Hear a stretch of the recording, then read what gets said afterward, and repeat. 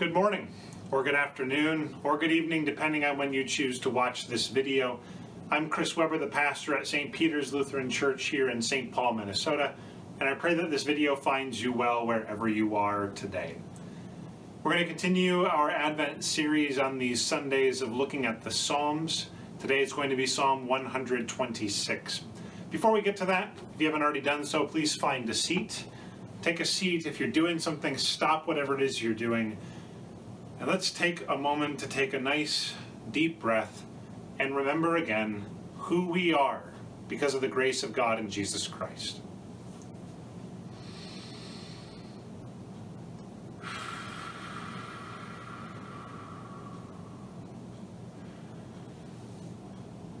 We are those who have been baptized in the name of the Father, and of the Son, and the Holy Spirit. Amen. As those baptized in the name of the Father, Son, and Spirit, we confess our belief in this triune God through the words of the Apostles' Creed.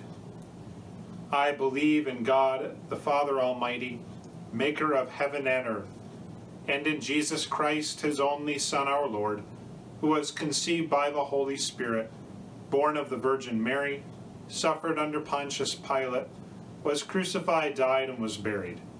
He descended into hell. The third day he rose again from the dead. He ascended into heaven and sits at the right hand of God the Father Almighty. From thence he will come to judge the living and the dead. I believe in the Holy Spirit, the holy Christian Church, the communion of saints, the forgiveness of sins, the resurrection of the body, and the life everlasting. Amen.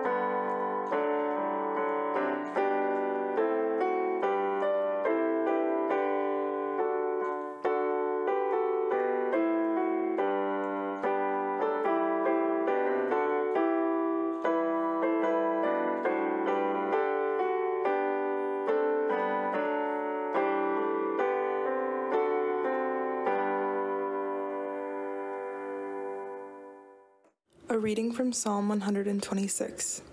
When the Lord restored the fortunes of Zion, we were like those who dream. Then our mouth was filled with laughter, and our tongue with shouts of joy.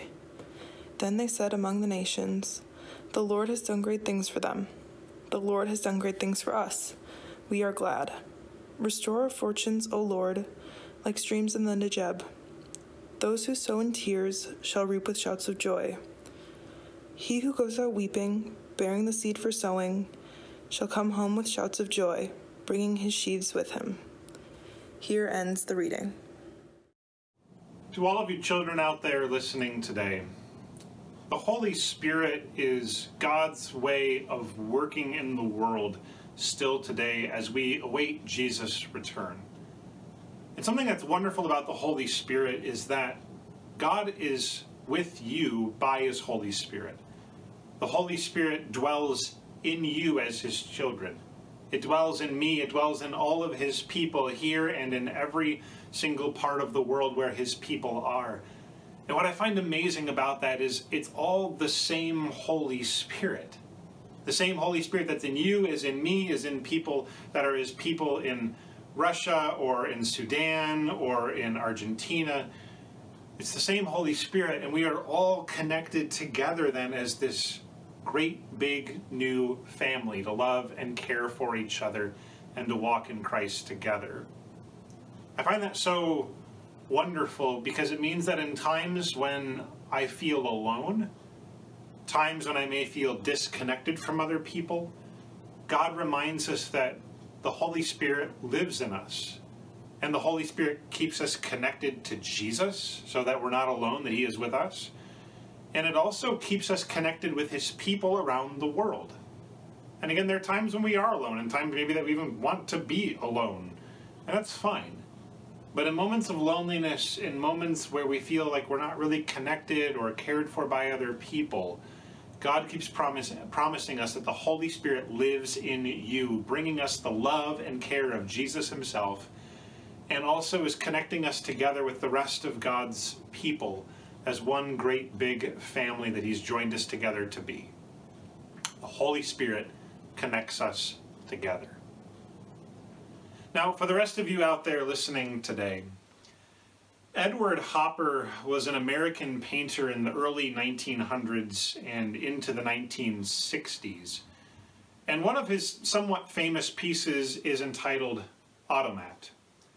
Now, some of you may know what an automat is. I had no idea what it was, so I had to look it up. An automat was an invention of a new type of cafe that began around the turn of the 20th century. You would go into the cafe, and instead of having a place where all the you would see the cooks and the waitstaff and the like, was a wall with a bunch of little doors and compartments on it, and you would put money in and open the door and take out your food. Sort of like a large vending machine, if you will, if you want to think about it that way. You didn't have to interact with any waitstaff. You didn't see any cooks or chefs. It was just the wall of food. You put money in and you would open the door to get food out and go and sit down. This was all based, I believe, on the idea of, again, speed and convenience and making things smoother and easier. You don't have to interact with as many people. You can just get your food and sit down and eat. Now, Edward Hopper's painting entitled Automat doesn't actually depict that vending machine, so to speak. Instead, what it depicts is a woman sitting in the cafe at a table alone. There's nobody else in the painting. She's holding a mug and a saucer with this sort of blank stare across the end of the table where no one else is sitting. Outside, because there's this huge window framing her behind her, outside it is pitch black dark. And you don't know, I have no idea if it's nighttime or if it's early morning before the sun comes up, but there is darkness around her. And as you look at that painting, you see she is alone. And you can feel the darkness of that loneliness. Loneliness and isolation are probably a bit all too familiar for many of us today, given our circumstances. Our normal way of social fabric of interacting with people has been incredibly disrupted, right? Masks on faces, physical distance. A lot of the times we see each other through a YouTube video or a Zoom call. Grandparents and grandkids are often separated in ways that don't feel good to either of them. Playdates are postponed indefinitely for some or moved more outdoors rather than indoors. So many different things have changed for so many people in the way that we engage community and interact with people. And I am convinced that it is not good for us, right? Even though we are making these choices to care and love for our communities given the pandemic, these things are affecting us in ways that we may not even be able to begin to understand. But this loneliness and this isolation that's been going on since March for many isn't something new either.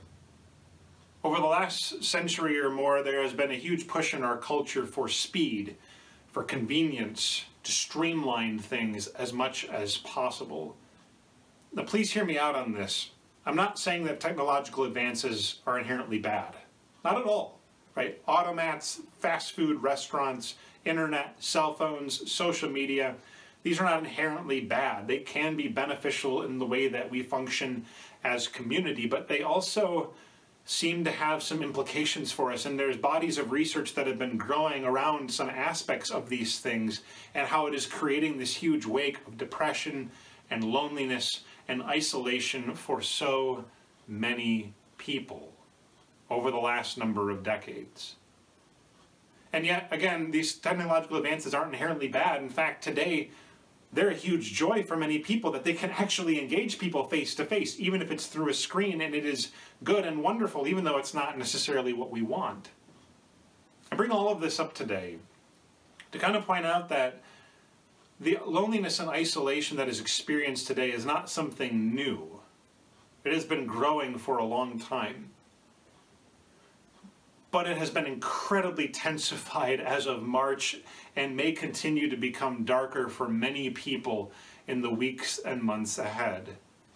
And in the darkness of that space of loneliness, trying to figure out how in the world do we move into a space of community together can seem impossible because of how shaped we have been in these ways over the last decades and how it is being intensified with our present circumstances today. The psalmist invites us today through his words to remember Yahweh as the one who is able to bring about sudden and total transformation. The psalmist depicts this scene in which there's a number of things going on. There's seeds being put into the ground, seeds buried into the ground. There are people departing from homes, and there is weeping that is going on. And we're not really sure what the scene exactly is. Could involve a drought, as there's this plea for God to restore like waters flowing in the desert. Could be people dying and grieving the loss as loved ones are buried in the ground. It could be exile, that people are departing from their homes by force, being forced to go live under a foreign entity. Whatever the scene is, or if it's something more or else, regardless, the psalmist imagines God as the one who steps into that space and brings about sudden, total transformation. Those that departed are coming home. The seeds that were put into the ground are springing forth with new life. Weeping is turning to joy because God is the one who can bring about that sort of restoration. The psalmist invites us to remember this God, the one who can bring about total and sudden transformation, and to remember that he has acted this way in the past. I was reading a commentary this week on Psalm 126, and the writer of that commentary describes God as, quote, the one who lives in the gap between death and life. The one who lives in the gap between death and life, end quote. God is the one who chooses to dwell between exile and homecoming, between weeping and joy, and as the one who lives in that space between those things. He has shown that he has the power to be able to move people from death to life, from weeping to joy. This is not some sort of just blind assertion of the psalmist. This is ingrained into the communal memories of the people of God. They have memories of God in the past acting in such sudden restoration that it's almost too good to be true. It's like a dream to them. It's like those moments that you see in shows or movies, or maybe you have one in your real life where you look to the person next to you because something so good is happening and you say, pinch me, you wake me up, this can't be this good. And there's that shock of how good the moment truly is. That's how this psalmist begins. It begins this psalm by remembering one of those almost too good to be true restorative moments. And the people of God have communal memories of God bringing his restoration. Walking out of Egypt free from slavery. Water pouring down from the sky after an incredibly long drought. People going home after 70 years of being captives in Babylon. God is the one who stands in the gap between death and life. He is the one who inhabits that space with his powerful ability to transform and move people into a place of joy. And the people of God remember God doing this in the past. And because he has acted in the past, they call upon him to do it again in the present. Restore us, Lord, right? Bring about this sudden and powerful transformation today. The reality that the Son of God has taken on flesh and dwelt amongst us is a central communal memory for the people of God, for us today. And it is a memory not only of God's ability to bring transformation, it is a memory of the moment in which he brings about that sudden transformation of death to life in the death and resurrection of Christ himself. Jesus has stood in the place of weeping and in the place of joy. He has experienced both being an exile, living underneath a foreign power, and also the joy of homecoming, of taking his place as the king in the midst of God's kingdom. He has gone through the experience of death itself and the experience of resurrection life as well. He stands in the gap. He lives in the gap between death and life, between exile and homecoming, in order to move people with his powerful transformation into those spaces of joy. We have the memory of God's people, of Jesus doing this for us and for the world. But Jesus standing in that gap, living in the gap between death and life, is not only about those specific terms of death and exile. This is God living in the gap between the brokenness of this world and all that it is intended and going to be at his return. Jesus chooses to live in the gap between isolation and loneliness and community and meaningful relationships. And he has shown that he has the ability to move people from the darkness of loneliness into the joy of his community. In Chile, the country of Chile, in 1973, there was a coup d'etat, and a man by the name of Pinochet became the dictator of the country. And without getting into too many details, under his rule were awful abuses of human rights, torture, violence, disappearances. And the church in Chile, in some respects, tried to respond to this community-destroying power that was at work. They tried to stand in the gap between loneliness and community by moving people into those spaces through things like soup kitchens in areas that were devastated, or by fostering community for people to be able to be honest and share about the atrocities that were going on. These are wonderful things, but I don't want to actually focus on those so much today. What I want to focus on is a bit of work that a man named William Cavanaugh did, who is an author of a book called Torture and Eucharist. And he studied some of the time and talks about the time that happened in Chile and the church's response. And he talks about the sad, belated reality, but yet good reality, that the church came to grow in its realization of the community-creating power of the Eucharist, that is the Lord's Supper. And he comes to realize, and he writes this in his book, Cavanaugh writes, to participate in the Eucharist, that is the Lord's Supper, is to live inside God's imagination. It is to be caught into what is really real, the body of Christ. That's what I want to focus on for a moment today, the community-creating power of Christ, especially present in the Lord's Supper. The Lord's Supper is an ongoing active memory, right? An ongoing engagement of memory, which is what imagination is. An ongoing active memory of the people of God, because it is an ongoing activity of faithful Jesus himself. We do experience loneliness today. We experience isolation and at times the darkness that brings. And if you have not, I would imagine that at some point in your life you have, or at least experienced, some sort of strain or break in a relationship with someone. That is a fracture in community. But though we have experienced those things, Christ continues to be the one who stands in the gap between isolation and community. And as the one who chooses to enter into the gap, he comes to us through his meal in order to join us to himself in meaningful relationship based on his love and his fidelity.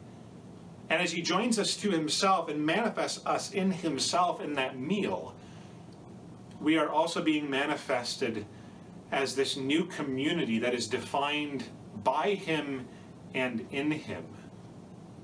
Jesus continues to be the one who can bring about transformation of this movement from loneliness and isolation to community and meaningful relationship, because he lives in that space between isolation and community. He is the one who has shown himself faithful in the past to have the power to bring about this sort of transformation. And every single time that we share in the Lord's Supper together, we are sharing in the one, again, who stands in that gap with his transformative power. Whenever we share in that meal, even if it's in a way that's maybe not so common for us, and it's through a household sign-up sheet, and you come and you receive communion, and it's not with some obvious sense of community around you, the promise of Christ remains that we are bound together with him in a relationship, and that in that moment we are something more. We are something incredible, something so much bigger. We together, even though we are not together, are the body of Christ. We are a new community that is bound up together in the same Holy Spirit, right? Christ is the one who lives in that gap between isolation and community in order to use his transformative power to move us into that new reality of a community in him. This does not mean that we will never experience loneliness. In fact, the loneliness and isolation that some of us may be experiencing may intensify in the weeks ahead, and it can be incredibly hard.